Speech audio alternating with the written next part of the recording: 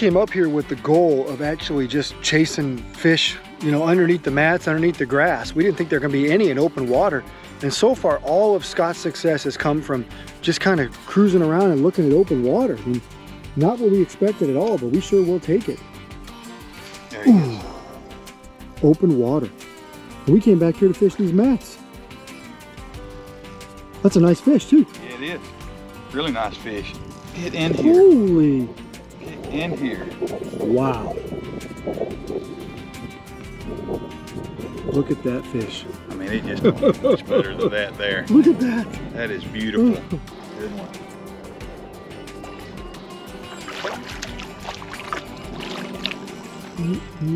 Nice one. Boy, she is fat.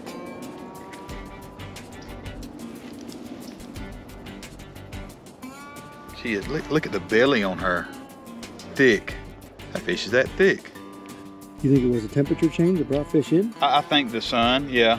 It was just a little bit of a change, you know, change in weather. It's gotten really warm today. It was really warm yesterday, but last week, front came in, it was cloudy, cool, and you know, so we've had 2 days of sunshine and really warm weather in the 70s in a row. So I think these fish are just, again, you know, it's pre-spawn. They're getting ready to make their push, and they're just gathering up and getting ready to go in their spawning flats, and that's where we're finding these fish, just right on the edge of these spawning flats.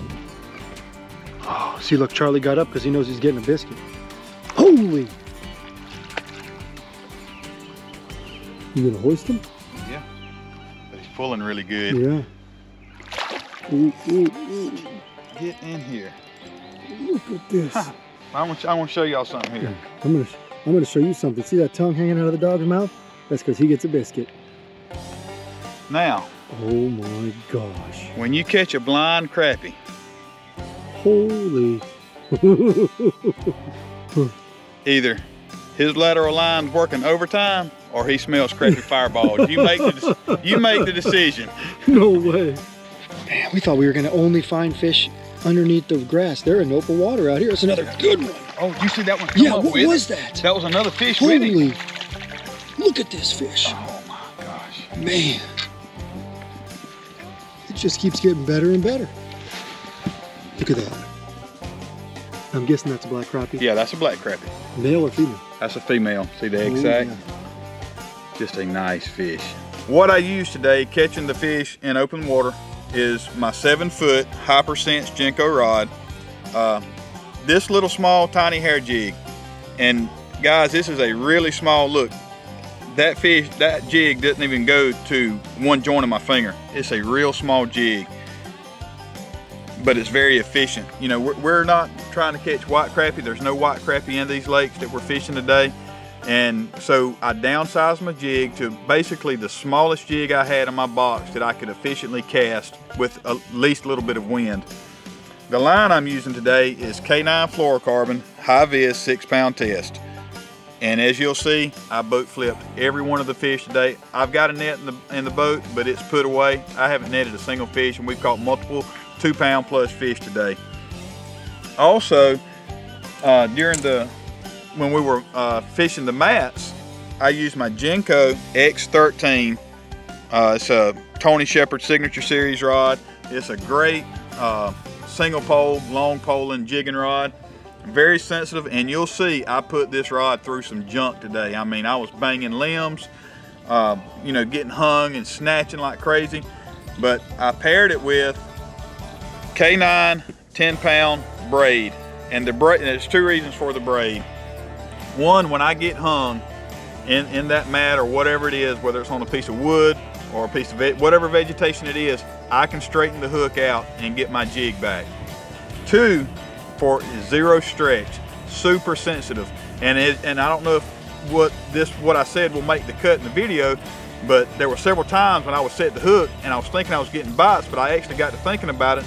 There were so many fish under that mat, I think the fish were running into the line, and it was making me think that the fish was just soft biting the bait, but they were actually just bumping my line as they were swimming, you know, amongst each other. Ooh, look at that hook set. Ooh. I was hoping that hook set got the fish, not my head. And it's holding to be true. Look at the knot in that fish. Charlie, look at this thing. You know what that means, Charlie? You get another treat. Look at the knot in this fish. I mean, jeez. Big female. Oh. I didn't see him. But he's there. He was. Man, it happened quick. That's a little male. I know you just said little, but you know what? That's not a bad little fish. Well, You're spoiled with what we've been catching back here. figuratively speaking of what we've been catching. Yeah, he is small. There he is. Oh God, good one too. Good one. Look at. Oh no, come back here. Come back here. Come back. Oh. Gotta get out enough line so I can Oh my swing him to me. gosh, you guys saw that, boy. Look at this monster. Guys, you saw me just pull that fish out of that mat right there. We just pulled up to it. As you can see, I raked out 2 holes with the garden rake. Just waited a few minutes, let everything settle back down, and that right there. We get a lot of complaints with the fireballs being slippery. Well, they are slippery, but there's kind of an art to it, and I'm going to show you how to hook these things where it's not so bad. Just reach in and get one out. Put the top back on so I don't spill them. So what I do is I just grab the fireball between my thumb, my middle finger, and my pointer finger. It's really easy to hook these fireballs on. Take your jig with the other hand. Just go through it just like that. Nothing to it. Fast and simple. And that fireball will stay on there for multiple casts.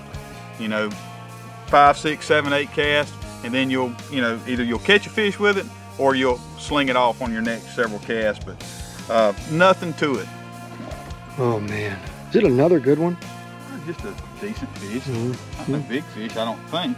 He's fighting like he's big. Old male. Them males, man, they're mean. See, this one I like because look at the colors on that fish. I'm gonna have you turn this direction just because of the camera, so people can see. But look how dark those fish get. I mean, how cool is that? That's a male. That's when you really know the fish are getting prepared to spawn. People call this their tuxedos because they turn black. That is so cool.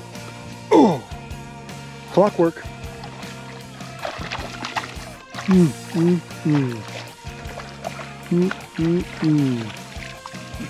think that's bigger than the last one. It is. Get in him. Oh my gosh. That's hazel. Now I'm going to show you something else. You guys think last time it was a fireball. Oh, now it's the fire God. gel, another blind crappie. Wow, and that's not the same fish. No, the other one was blind in his left eye. Oh my gosh. Today's episode of Pautzke Outdoors comes to you from Florida, where, wow, what an awesome day we had. Now, we might as well call this episode Wild Florida Crappie Fishing, because this slough or creek inlet or river inlet, whatever you want to call it, it could be seen as many of those things, absolutely had just a little bit about everything. You know, we ended up seeing a gator, which is Florida, that's common. Turtles were everywhere. We even saw, and I hope the editor lets you guys watch this for more than just 1 or 2 seconds. We just sat there for a while and we saw an osprey eating a fish right next to where we were fishing. I mean, it was an incredible scene, so much fun. It actually took our mind off the fishing. You know, we had a little bit of everything, and the scenery back here just kind of brings you away from civilization. It brings you away from the unfortunate things that are going on overseas right now. It brings you away from, thinking about the virus that's been with us the last couple years. And it shows you fishing can bring out the best in you. And it also takes your mind off things that you don't necessarily want to be thinking about all the time. And it's a great time. And that's what we did out here today. Now, we're out here today with Scott Williams of Scott Williams Fishing. And sure enough, he had a great time. Now, the goal was we were going to come up in this creek and try to fish mats. And we did. And we caught a couple really nice fish in these, whatever you call them, mats, lily pads, grassy areas. We had a lot more bites. We just didn't land them. Very difficult areas with brush and trees and this and that. So all we did is we went to open water. And literally, we thought all the fish were going to be under the mats. There were fish everywhere, kind of scattered. Not massive numbers, but enough for us to film an episode. Matter of fact, we could have filmed several episodes up here. We caught so many fish in the 2 hours that we were here. Now, The great thing about it was all these fish, I think all of them were black crappie, and they were beauties. Now what we used is no surprise to anybody. You can see Scott with the jar of fire gel in his hand. He switched back and forth between crappie fire gel and shad fire gel. And of course, when we were in open water, crappie fireballs was the ticket. We used obviously the pink, shad, and the chartreuse garlic. Use those and you too can have a heck of a day here in Florida.